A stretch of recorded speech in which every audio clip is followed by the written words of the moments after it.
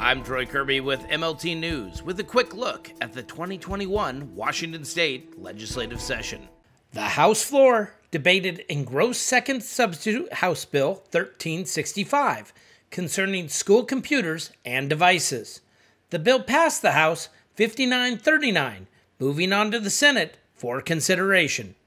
Now, I know that school districts all around the state have been doing a wonderful job.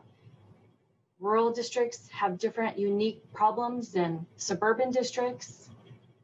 And there are tech levies that are coming up at different points in time, and they choose what to do with those dollars. But the reality is that a one-to-one initiative is critically important at this point in time to ensure that all students have a learning device that is adequate for their needs.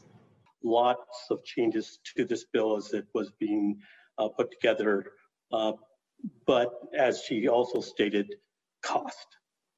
We're in COVID. And what we're doing is just raising more taxes for folks to be paying. Do we need computers across the board? Most of the districts that I know of, the 295 districts in the state, have acquired computers for their kids. I genuinely appreciate the intent, but as someone who's worked for decades in the software engineering field, I would note that this has a lot of paradigm shifting in it that I think is going to be detrimental to our students.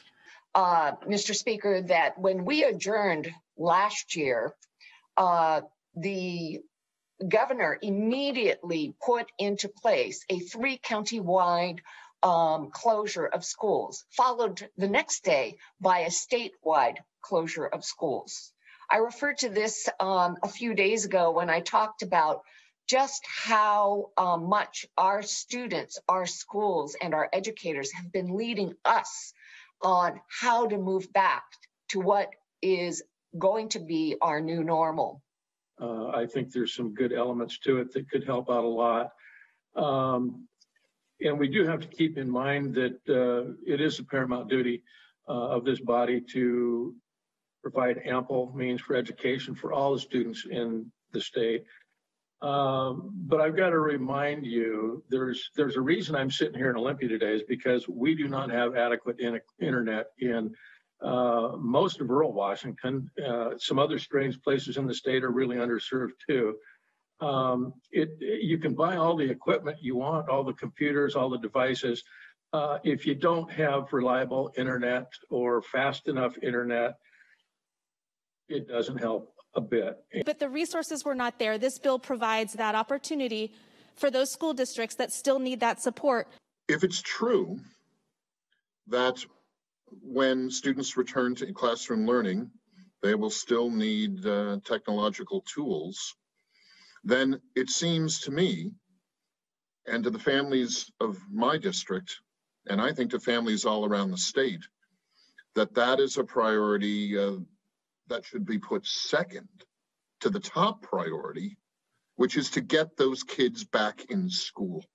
It is one of the most important bills we are considering this session. It is about equity and equity in our education and serving our students in this current crisis, as well as in the future in terms of what they need for learning. And what they need is technology. I don't hear one student asking for a new device. What they're asking for is to be back in school with their friends, back in school with a caring, loving teacher. One more time today, Mr. Speaker, I heard of another student, 15-year-old student who committed suicide because of depression. This new normal is not working. The kids want to be back in school with caring, loving teachers, not a device.